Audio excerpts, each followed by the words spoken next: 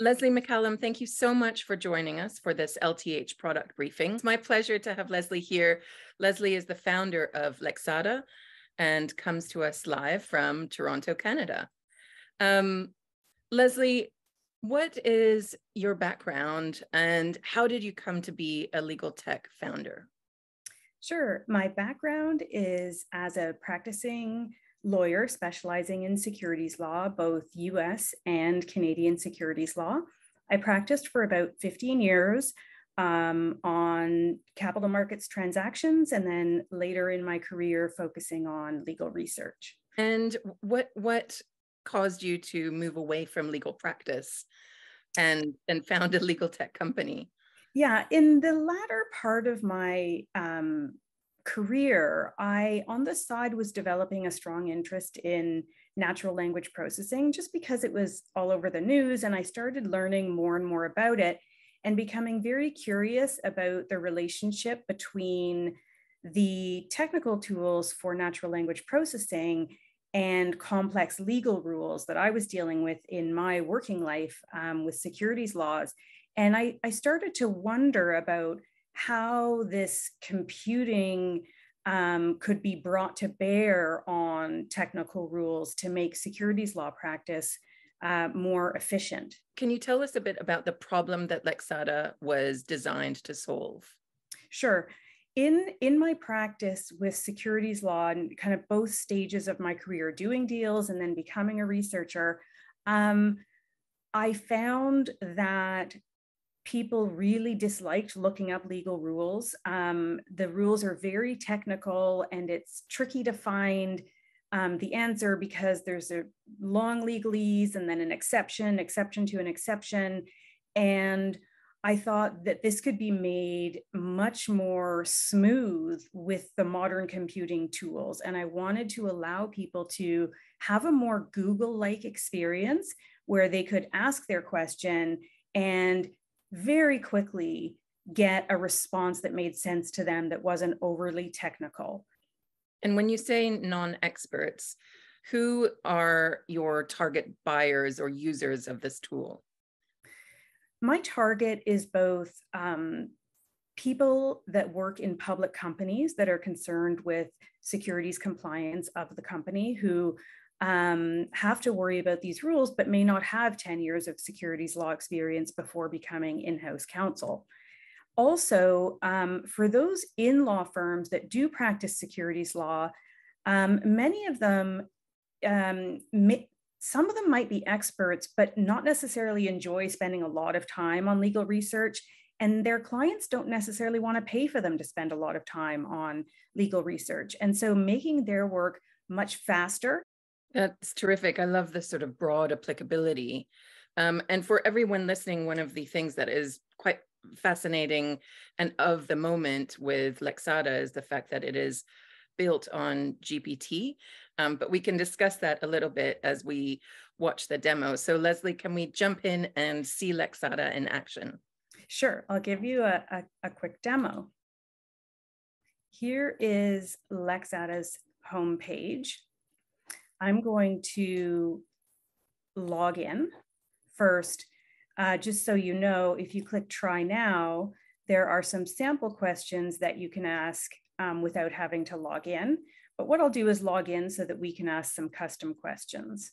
So for the demo today, I'll focus on US securities laws. That's where Lexata is currently really building the size of the database.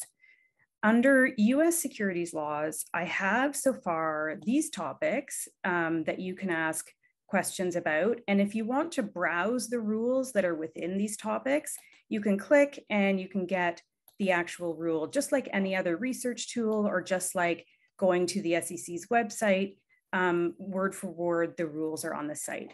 But the real value add and what's unique about Lexata is the ability to ask questions and obtain written answers. So I'll do a sample question.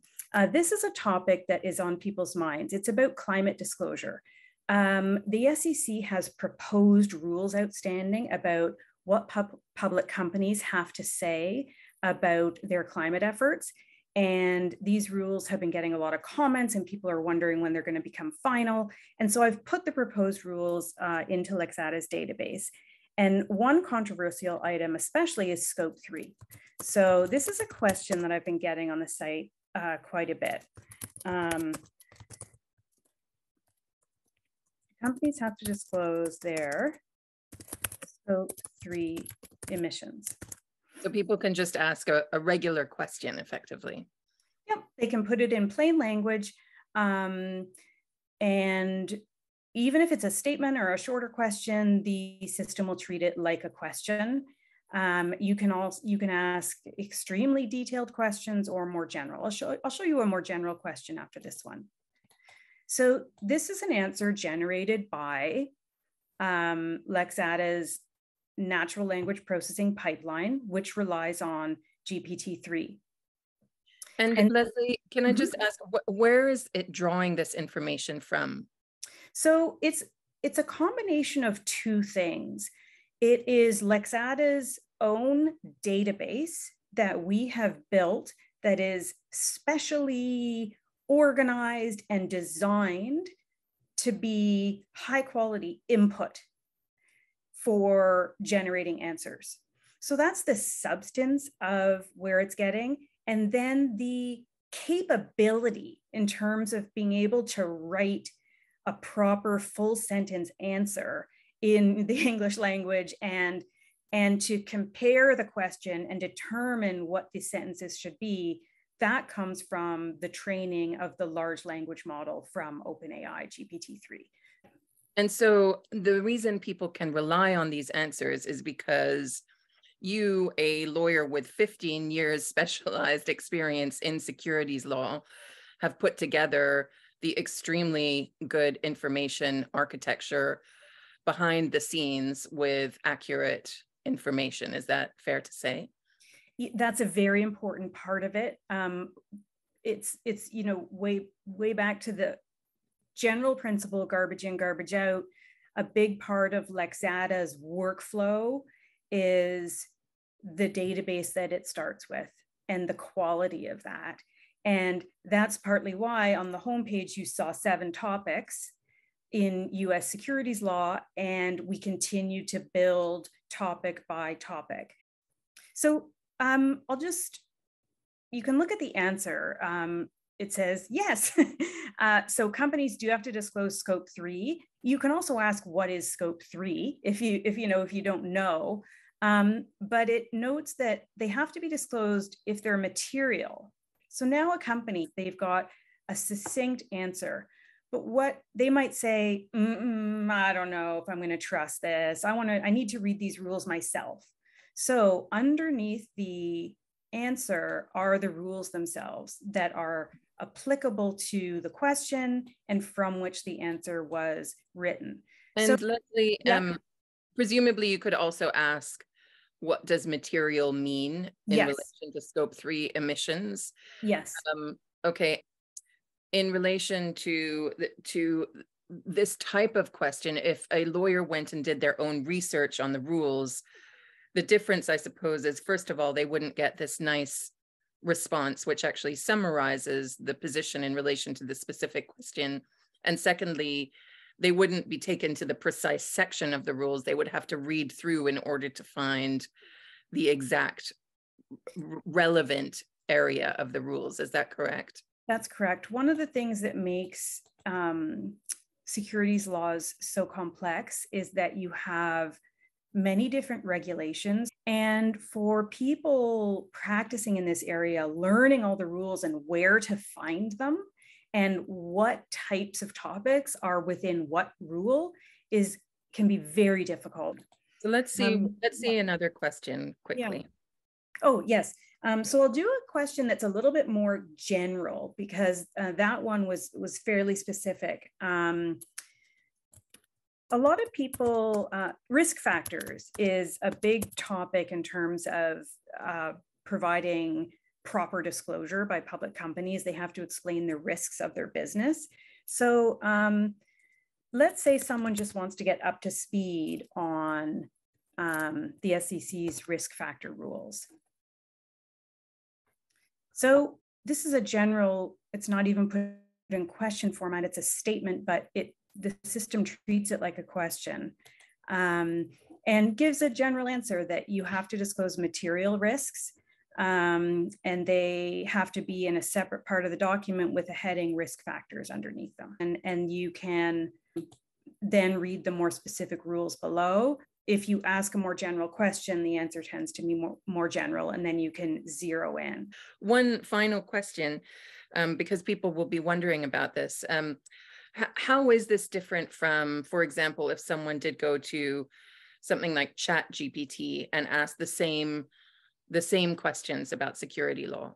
If you put in something general like SEC risk factor rules, you may get a quite a similar answer because of the broad language model training that GPT has had on information on the internet.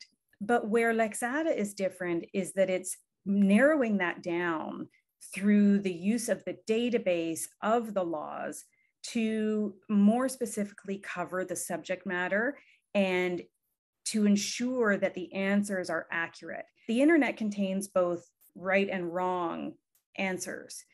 Lexata's goal is to provide correct answers that can be relied on by lawyers. So it is really containing ChatGPT to focus on this subject matter and to focus on providing accurate answers. ChatGPT does not provide reliable sources. If it did provide a source, the sources it might provide might be an article that someone wrote, right, in a publication. That might be fine. But you don't know if you can rely on it. It's really interesting, Leslie, because I think you've addressed two questions people have about ChatGPT, one of which is how reliable is it, and can you use it off the shelf to do legal work, and what are the legal use cases? You've shown how you can take ChatGPT or GPT, sorry, and use the technology, but add value by providing really deep information about the law. And then the second thing is explainability, the impossibility for something like a large language model to really explain where it's got its information. And you've added that in to Lexata, which is such a critical thing for lawyers. So I can really see the huge value here. And thank you so much for coming on to the LTH product briefing and showing it to us. Oh, it was really lovely to be here. Thank you so much for letting me show Lexata.